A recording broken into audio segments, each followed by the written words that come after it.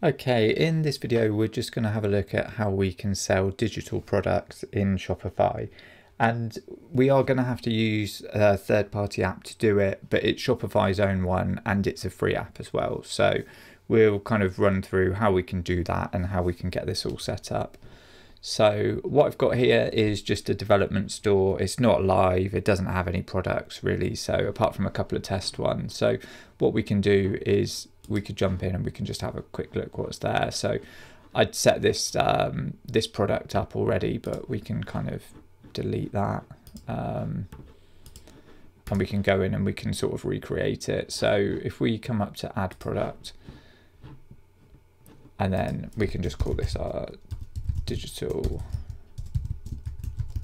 product, and then it's just a test. We could say we want to charge £5 for it, and then you can kind of see as we come down, even without the app, we've got the sort of the notion of a product being physical and a product being digital or a service. So if somebody's paying for your time, or they're paying for something that's not physically being sent to them, you've still got this option. So essentially you'll just drop the shipping part of the checkout, and then you kind of fulfill it in your own way afterwards. And that can work for some digital services, but in this we're looking more at when somebody pays for it, we'll just send it to them in an email. So we'd be looking to do this, but in more of a kind of automated fashion. So if we jump down into apps down here, and then we'll just go into recommended apps.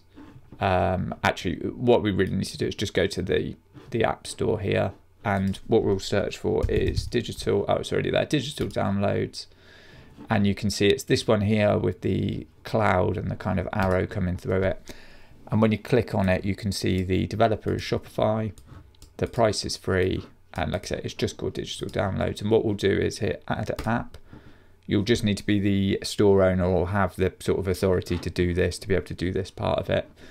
And then it's just saying, do we want to install the app? And we do. And then you can see down here, we've got the digital downloads app installed now, and it's given us the option of our kind of products if we want to kind of link them up to this. And you can see actually I've already had this linked up before to a file there. So what we'll do is we'll jump back to our products, and we've got, if we come back and we create our new product again, so we'll just call this one digital product. We didn't quite finish creating that, and we just say we want to say it's an ebook, for example. We're going to charge £5 for it, and then when we come to here, we're going to say it's a digital product or service, and then we'll just hit save. So we've got that set up. But really for digital product, also what you want to do is just hit continue selling when out of stock. So you technically don't even need to track the quantity, but it can be useful. So that part of it's completely up to you. I've just got track quantity, continue selling when out of stock, and then that obviously will just give you an idea of how many have been sold anyway, but it doesn't matter because we're not physically holding stock for it. And then we can just jump back into the app at any time. So jump back to digital downloads, and you'll see our new product now will be added to our list. So this is just pulling in all of our products, and our digital product, you can see here, it's not got anything assigned to it yet. So we can add digital files. So we can jump into it, and then we can literally just click on here and add the files. So what you'll really want to do is probably, if it's an ebook, that's fine. You can just add a PDF. If it's a set of design files or something like that, what you'll probably want to do is kind of zip them up, and you can work with it in different ways. They could be sent individually or zipped up, but you can kind of add all your files here. There's a 5 gig limit on there, which is pretty enormous, to be honest. It used to be a lot smaller than that. So yeah, you've got a decent sort of idea of what you can add there. And I'm just going to go in and I will add, I'll just add this image into there, and then we've got our product there, and then we can hit fulfillment, and then you can see here it gives you the option, what do you want to do? Do you want to automatically send the files to the customer, or do you want to manually send them? Realistically, we just want this to be sort of automated. So they pay for it, then they just get sent an email saying, thanks for purchasing, here's the link to it.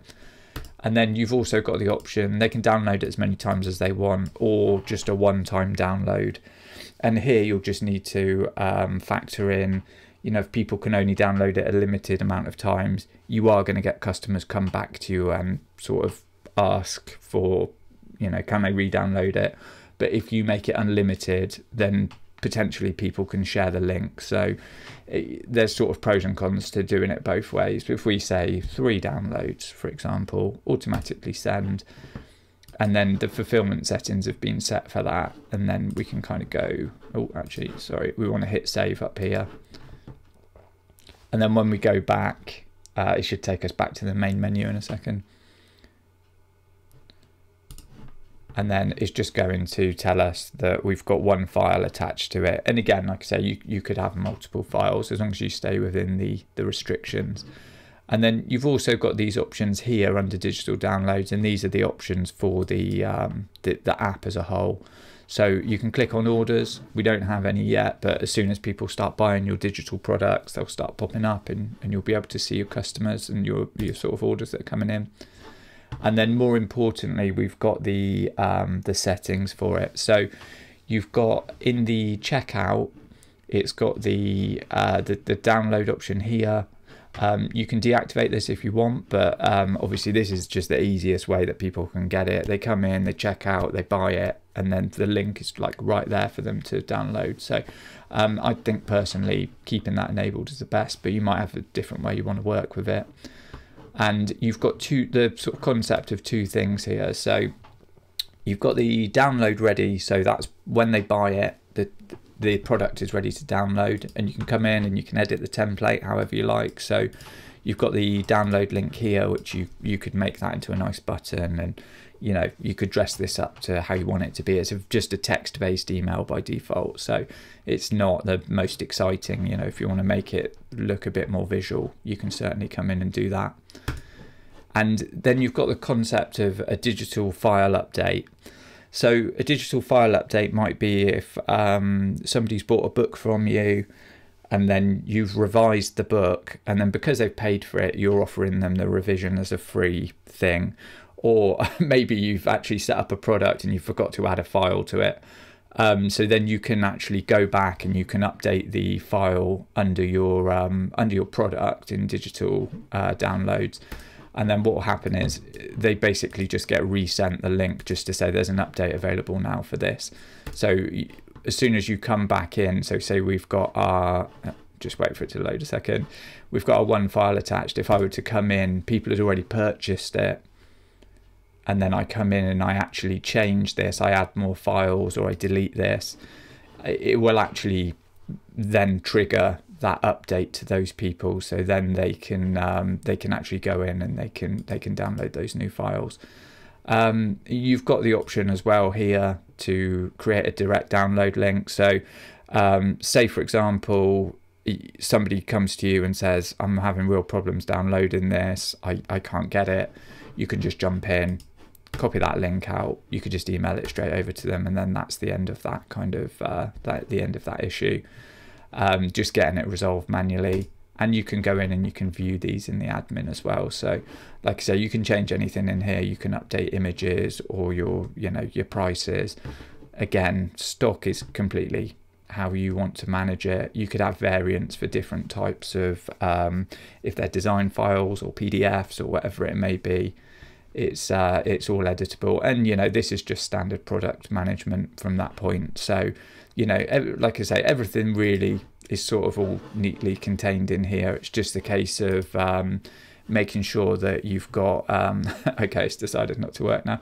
It just making sure that you've set your products up as well, so that they are set up as a digital product or service. But like I say, you can actually do both. You can have it set up as a physical product, and it can be both. So they can have a if we've got our digital product here, maybe we could say digital and no, that's not it, physical product.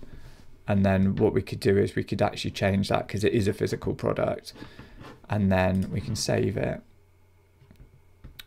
But it's actually still attached to our hang on, this requires this to work now, so I do actually need the page to work here. Sometimes it is a little bit temperamental. What you normally could do is go back into digital downloads, and essentially the file is split. This is really because I'm using a developer store, so it doesn't always work completely properly. Basically what it does is it splits it, so you've got the concept of the physical product, so they have to enter a shipping address, but then also they're sent their digital version as well. So sometimes people have done that with things like t-shirts. Maybe you get like a digital product alongside it. You know, like again, you can give away ebooks with things and that type of thing. It's all possible. So yeah, that was just really to run through the app and how to install it and how it kind of works, and hopefully that's been helpful. If it has, give the video a like. If you want to see more content like this, then please subscribe, and if you've got any questions, then please just drop them in the comments.